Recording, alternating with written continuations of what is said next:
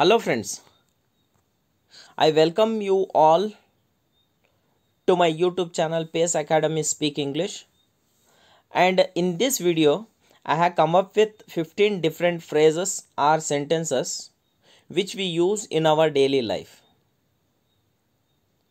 And these 15 phrases or sentences with Kannada meaning. ಈ ಒಂದು ದಿನ ನಾನು 15 ಚಿಕ್ಕ ಚಿಕ್ಕ ಸೆಂಟೆನ್ಸ್ಗಳನ್ನು ಅಥವಾ ಫ್ರೇಸಸ್ಗಳನ್ನು ನಾನು ತಂದಿದ್ದೇನೆ. ಈ ಫ್ರೇಸಸ್ಗಳನ್ನು ಅಥವಾ ಸೆಂಟೆನ್ಸಸ್ಗಳನ್ನು ನಾವು ಪ್ರತಿದಿನ ನಾವು ಇಂಗ್ಲೀಷ್ ಮಾತನಾಡುವಾಗ ನಾವು ಬಳಸ್ತಾ ಹೋಗ್ತೀವಿ. ಫಸ್ಟ್ ನೋಡೋದಾದರೆ ನೀನಲ್ಲ ಅಂಥೇಳಿ ಹೇಳ್ತಿರ್ತೀವಿ.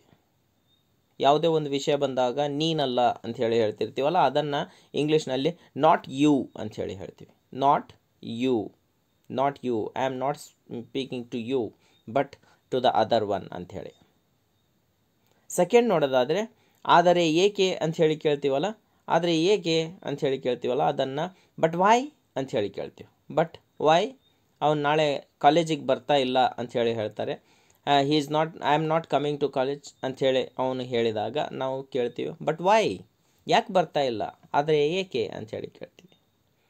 ಥರ್ಡ್ ನೋಡೋದಾದರೆ ಈಗ ಅಲ್ಲ ಅಥವಾ ಈಗ ಬೇಡ ಅಂಥೇಳಿ ಹೇಳ್ತೀವಲ್ಲ, ಅದನ್ನು ಇಂಗ್ಲೀಷ್ನಲ್ಲಿ ನಾಟ್ ನಾವ್. ಯಾವುದೇ ಒಂದು ಕೆಲಸ ಈಗ ಮಾಡ್ತೀನಿ ಅಂಥೇಳಿ ಹೇಳ್ತಾನೆ, ಆ ಕೆಲಸವನ್ನು ಈಗ ಬೇಡ, ಈಗ ಮಾಡಬೇಡ ಅನ್ನೋದಕ್ಕೆ ನಾಟ್ ನಾವ್, we will do it later, not ನಾವ್ ಅಂಥೇಳಿ ಹೇಳ್ತಾ ಹೋಗ್ತೀವಿ. ನೆಕ್ಸ್ಟ್ ಫೋರ್ತ್ ಸೆಂಟೆನ್ಸನ್ನು ನೋಡೋದಾದರೆ ಮನೆಯಲ್ಲೇ ಇರು, ಮನೆಯಲ್ಲೇ ಉಳಿ ಅಂಥೇಳಿ ಹೇಳ್ತೀವಲ್ಲ, ಸ್ಟೇ ಅಟ್ ಹೋಮ್. ಇದು ಕರೋನಾ ಕಾಲದಲ್ಲಿ ನಾವು ಬಹಳಷ್ಟು ಬಳಸಿದಂತಹ ಒಂದು ವಾಕ್ಯ. Stay at home, don't go outside ಅಂಥೇಳಿ ಹೇಳ್ತೀವಿ. ನೆಕ್ಸ್ಟ್ ನೋಡೋದಾದರೆ ಅವನು ಸಹೃದಯಿ, ಅವನು ಒಳ್ಳೆ ಮನಸ್ಸಿನವನು ಅಂಥೇಳಿ ಹೇಳೋದಕ್ಕೆ he is kind, he is A kind man. ಅವನು ಒಬ್ಬ ಸಹೃದಯ ವ್ಯಕ್ತಿ ಅಂಥೇಳಿ ಹೇಳ್ತೀವಿ. He is A kind man ಅಂಥೇಳಿ, ಸಹೃದಯ ವ್ಯಕ್ತಿ ಅಂಥೇಳಿ. ಬರೀ ಅವನು ಸಹೃದಯಿ ಅಂತ ಹೇಳಿದರೆ ಒಳ್ಳೆ ಮನಸ್ಸಿರೋನು ಅಂಥೇಳಿ ಹೇಳೋದಾದರೆ ಅವನು ಹಿ ಈಸ್ ಕೈಂಡ್ ಅಂಥೇಳಿ ಹೇಳ್ತೀವಿ. ಹೊರಗೆ ಹೋಗಬೇಡ, ನಾನು ಆಗಲೇ ಹೇಳಿದೆ ನಾನು ನಿಮಗೆ ಈ ಸೆಂಟೆನ್ಸನ್ನು. ಹೊರಗೆ ಹೋಗಬೇಡ, don't go out, don't go out, stay at home, ಹೊರಗಡೆ ಹೋಗಬೇಡ, ಮನೆಯಲ್ಲೇ ಇರು ಅಂಥೇಳಿ ಹೇಳ್ತೀವಿ.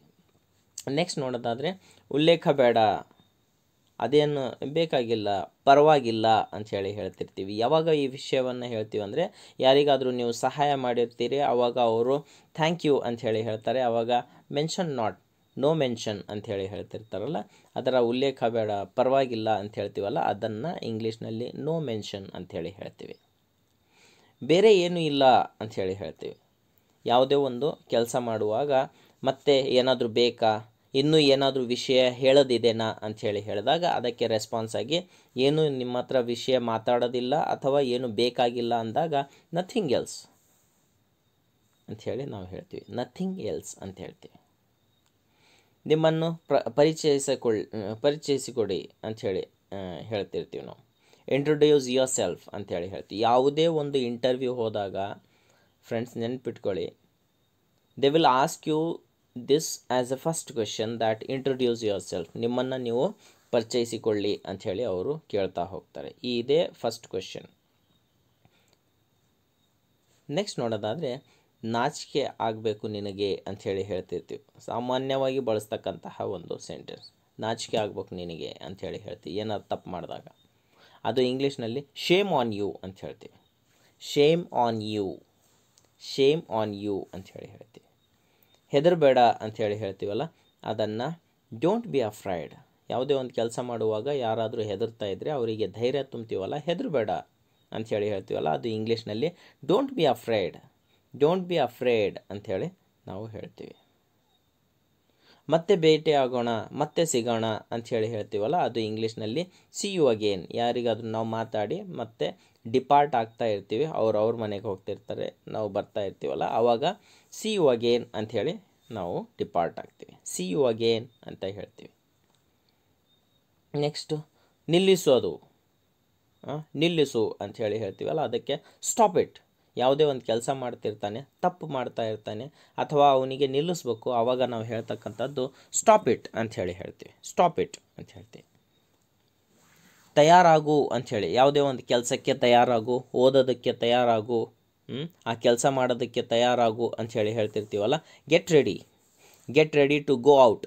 ನಾವು ಹೊರಗಡೆ ಹೋಗ್ತೀವಿ, ತಯಾರಾಗು. ಹೊರಗಡೆ ಹೋಗೋದಕ್ಕೆ ತಯಾರು. Get ready to read. Get ready for work.